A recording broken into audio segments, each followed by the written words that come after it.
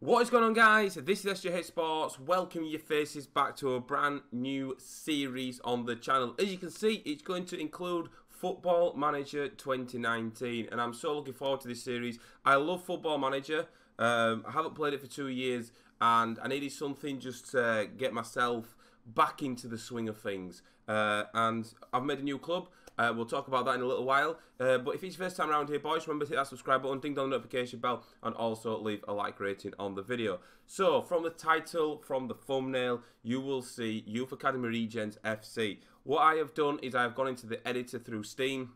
I've created a club and I've called it Youth Academy Regens FC because this series I've really always wanted to do a series on Football Manager, or just to save myself on Football Manager, but I haven't been able to get my head around the certain aspects of Football Manager, and one being Regens. You guys know that I like Regens. I've got a FIFA series to do with Regens, and now I'm going to incorporate it into Football Manager also because I love the Regen things. And secondly, I've been watching a YouTuber called Golden FM. He's got a Regens Rovers save going on over on his channel. I think it's on episode number 6 at the time of recording. Episode number 7 may have gone live before this. So head over to his channel, go check him out, guys, because the series is fantastic. There's some really good backstories to the players. There's some good players there and stuff, and it's all based around Regens, and that's what we're going to be focusing on. The main aim of the series is to buy Regens only, a bit like FIFA. We're only allowed to sign Regens, and the way I've set this up as well, if you want to know how that is, Golden FM is the place to be. Check him out. I've followed his instructions and stuff. I've made the club. He's got a tutorial on his channel of how he did it. I basically copied it, did it all that, and it works a treat. So, Youth Academy Regens is founded in 2018, which is literally the 2nd of July, as it says on Football Manager, which is great. I'm so excited. It's a new club. It's a new era. Also, one thing you will notice as well, I haven't done any badges and I've not done any kits yet for the series. I want you guys to go ahead and try and tackle those for me. That would be greatly appreciated because I am so bad with designing things. I'm not a creative person when it comes to Photoshop. I know the basics of Photoshop, but I'm not that creative, and I've seen some wonderful stuff over on YouTube. So I would like a home kit, an away kit, and a badge. You can tackle all three if you want. You can tackle just the one of them, and if I do use you and you have Twitter, I'll mention you in a future episode and stuff. I may not use your kits. I might just use your badge. I may just use your away kit. I may just use your home kit. I'm going to put it out to you guys. There. The colour palettes that I've gone with for this series is blue, white and gold. So in the comment section, no, in the description rather, they will be those palettes that you needed to insert to get the colours correct. What's in game, so like the background you can see at the top, it's the goldy colour. I will give you that information for you, and it's pretty straightforward, and I'm looking forward to seeing what some of you guys produce regarding this.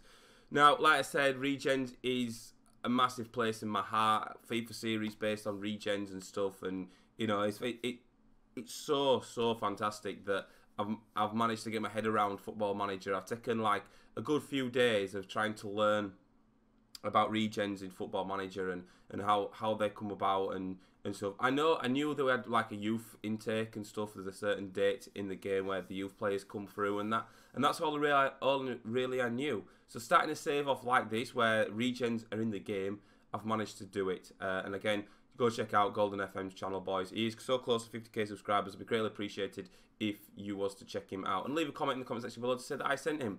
So then, let's get on with this. Then I'm going to be the manager. You probably noticed as well that we are going to play at the Jackson Stadium. I've done some background stuff as well. I've created some background stuff that is currently going on in my FIFA series as well.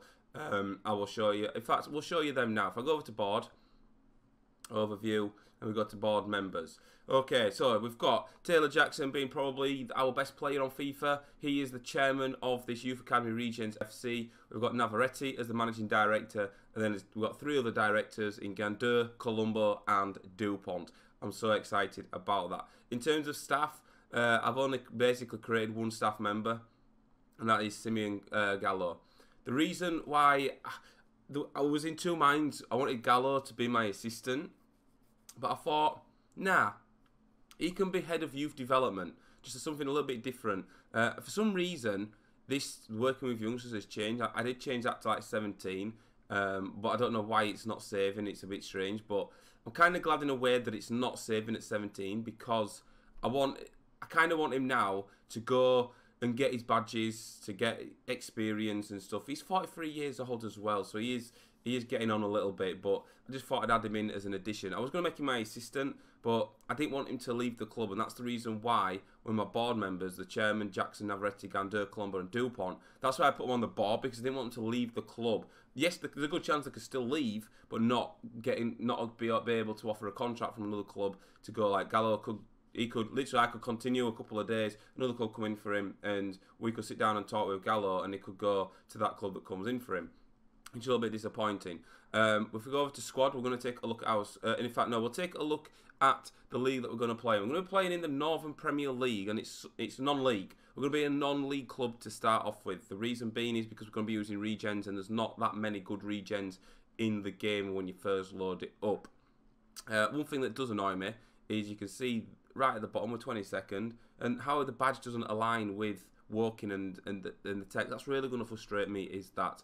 If we go over to overview and season preview, you can see that we are pretty much 24-1. We're pretty much tipped for relegation. We're going to be in a relegation fight this season, and I'm looking forward to playing with the tactics, getting my head around everything, and just trying our hardest to stay up, which is... It's going to be a tough challenge, because some of the players we've got in the squad, which we'll go through in just a little while, we've not got a full starting 11 as of yet. But in fact, let's go take a look at the squad right now. We've got Ty Green, then, who is going to be the standout player for us. I've also downloaded Work the Spaces custom view, if you like. It gives me like the age of the players here, the name, the position, the ability, the last 5 games in terms of performances and stuff, appearances. Everything that I need is on this screen, on this custom view that I need. It's on the Steam Workshop, boys, if you want to go download that. Ty Green is our first player. I'll go through these players here first. We'll go into our under-23s, our under-18s as well. And we'll just take time just to have a look at these players, to see what positions we're going to need, because this is our first team squad, boys. This is it. This is all we've got. So we may have to promote people from the under-23s and the under-18s, which doesn't look that cracking, to say the least. But the ability and potential then, as you can see, you've seen 5 stars, you're thinking, oh my God, he's got 5-star potential, he's going to turn into a world-class player. The potential, if you didn't know, I think, I'm 95% sure, is only potential for the league you're in. So that's quite interesting. So we've got a top player in Ty Green, and he's actually wanted by Kettering as well, so we need to get him tied down to a contract. Let's take a look at some of his stats then. He is a centre-back, and he can also play left-back as well. So what I do like about Football Manager now as well is it highlights the actual stats, the attributes that you need for that type of position. So he's got 5 heading, he's got 7 marking, he's got 7 tackling. Bravery is 14, which is very, very good. Leadership 17, jumping reach 14, natural fitness 13. He's 24 years of age, and he's an important player, and he could still improve. That is Ty Green, our first player that we're going to review. Next is Darren Robertson. He's looking pretty decent as well, 27 years old. He's a right winger. He can play in the attacking, well, he's a right midfielder, I think we'll say. He can play in the attacking right midfielder as well. Great determination, great leadership, good acceleration, so that's good. We can get pace around it. So this gives us an idea of what type of tactic that we can build. Normally I will play out from the back, but because we're non-league, we may have to tweak a few things and whatnot, just to see how things go with that. So that's Darren Robertson, looking pretty decent as well. He's an important player as well, and he could still improve, which is going to be good. We've got John Carpenter, and then left winger, so we are going to have to get the ball out to the wings, boys, by looking at just those 2 players. Play to our strengths, that's what we're going to need to do. Pace is 14, acceleration 14, free kick taking 14, which is good, so we can work on set pieces, and that he can be our main guy that works on set pieces. We're going to go into we're going to go in depth with this save, definitely. We've got Roy Ferguson next then. He's a first team player, and he could still improve. 26 years old, he's English. He's a striker. Well, he's a pressing forward, which is good, because I always like to have a pressing forward. So leadership 16 as well, brilliant. Bravery 16, acceleration 12, looking okay. Great tackling, 1 on the tackling front there, boys.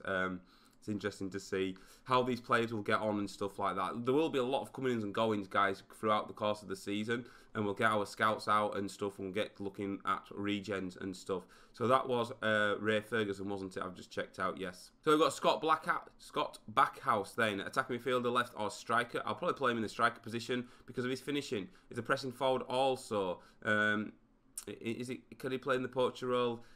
A little bit slow. The anticipation is a little bit low, but his finishing is good at 12. For this level, I think finishing at 12 is fantastic, and that is superb. He can also play as a target man as well, which is interesting to see. So we'll have to there'll be a lot of tweaks along the way as well. Sam Caskell is next. Oh, finishing 14, yes. That even at this level. So Caskell and, I can't remember his name now, Backhouse, two good strikers there. We're going to play the 4-4-2, I think. Looking at this so far, but it's looking pretty decent. Jumping reach is 12 as well, so he could play target man, and we could play Backhouse as a pressing forward.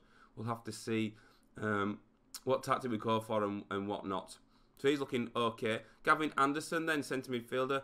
He's a backup player, but he could still improve. But let's be honest, he's not really a backup player, is he? This is what I don't understand. Something like the names of these here, like I don't even know what that is. So I'm going to have to spend time to learn that.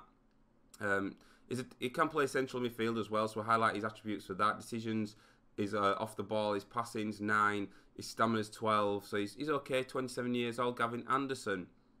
And then next we have got Gavin Eyre, I think that's how you say it. He's a defensive winger, so he could probably play. With a bit of training, we may be able to train him up into like a right back. He's looking pretty good on his physical stats there. It's good determination off the ball, leadership, teamwork is good as well. So we've got some okay, we've got some decent teamwork there. And our two goalkeepers, ooh, a little bit worried about this, not looking too good. Okay, he's got decent reflexes. He can be used as a sweeper keeper. 27 years old is James Tivy, looking okay. Happy with him, 27, perfect. And David Turner, our other goalkeeper, an exciting prospect, but he's way off first team level, so we're going to have to look probably getting another goalkeeper in. He's got 14 on the reflex, his handling's 10.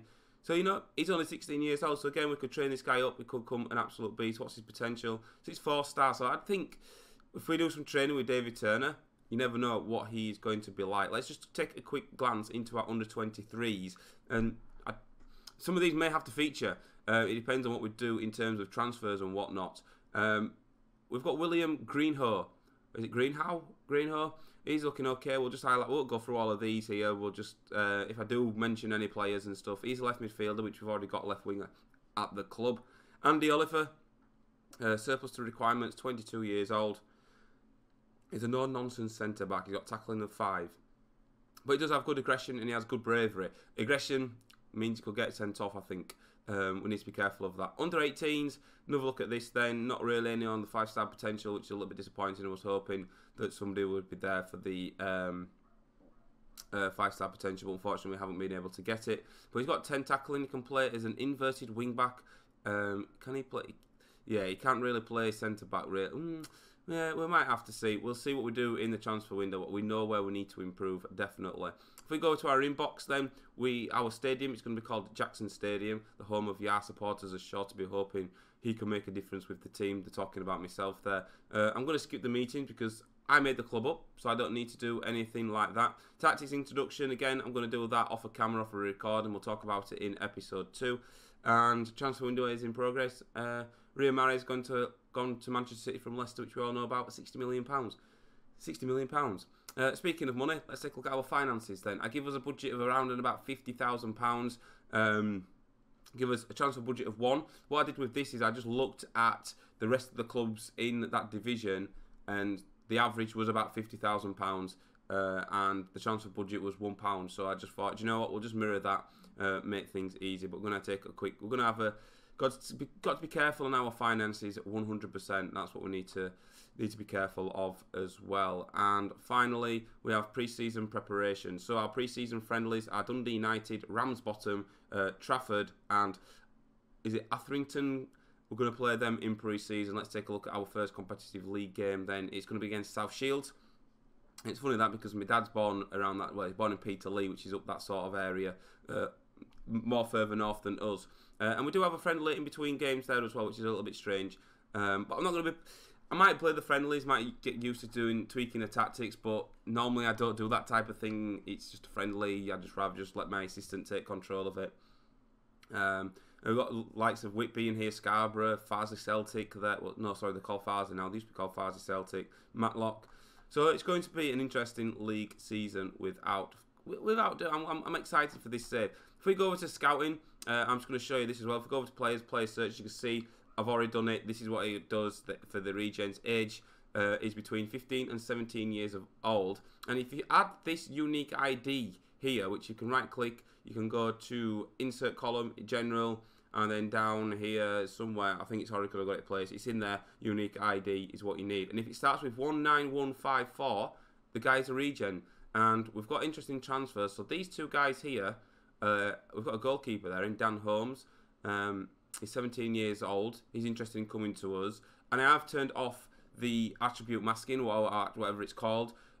Basically what that means is I would have to have scouted this player to see his attributes, but because the save's going to be difficult, it's going to be difficult already.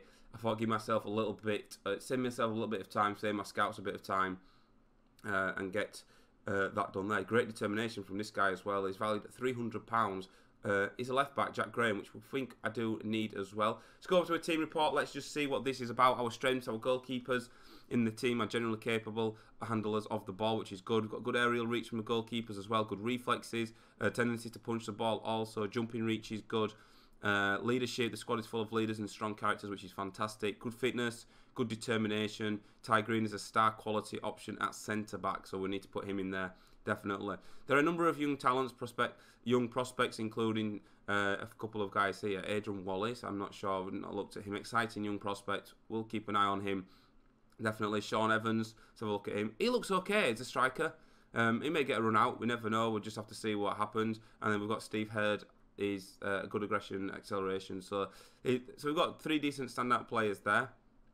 There are plenty of room in the wage budget for an additional £400 still to be spent. So that's where we're going to be looking at spending money. Probably on the free agents. We can't really afford to, but we've got no transfer budgets. We can't really afford anything like that. An aggressive and a committed squad, which is good. Ty Green is very good at left back also. So Ty Green can play left back and centre back. I will probably play him at centre back, to be fair. And we've also got, where was it?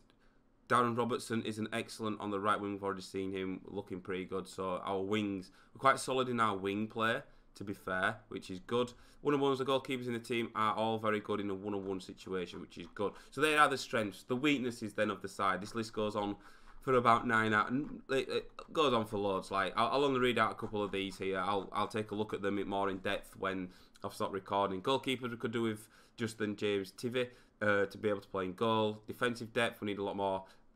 Defensive depth could do with more than Ty Green to play at left back. He'll always obviously tell me as well about Ty Green as a centre back as well. There is not a great deal of quality depth outside the first team among players currently at the club. So we're going to have to work hard. We're going to have to get players in and stuff. Anything else here? Just all pretty much attributes. Work rate, long throws, yeah, strength. So that's basically that.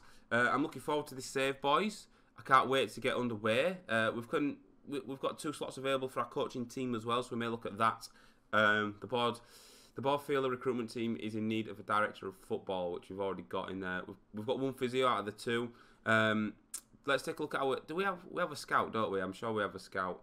Head physio, chief scout, David Owen. Let's take a look at him. He come in. I just added them to the list, and judging players' ability and potential 3-3, which is not great, but we're non-league boys, so we're not going to expect anything from that. Our assistant manager, take a look at him. Again, he's Regen, so that's quite good though. All our hang on, before I say it, all our staff members are Regens as well, which is great. I'm happy with that. And obviously there's our board, which you guys have seen. We spoke about that. We spoke about the schedule. We spoke about the league we're going to play in. Dynamics, we'll have a look at this as well a bit later on. I'll delve myself into it. But this is going to be an introduction video, boys, and I hope you guys are excited as much as I am. I am going to wrap up today's episode. Like I said, just introduction, go through what players we've got. Next episode will be a jam-packed. We'll have transfers. I'll go through tactics. I'll go through pretty much everything that I possibly can. And I need to get players in, well, regardless of how good they are or not. We need to get players into that first team, and we need to work on. I think for this season, the first season, it's all going to be. If I can get that one tactic right, I'll be using 3 tactics. If I can get that one tactic right, I think we'll do quite well in the league. We've got to stay up, boys, this season. That's our aim. Tune in for next time, boys, when I'll see you on another video very, very soon. And goodbye.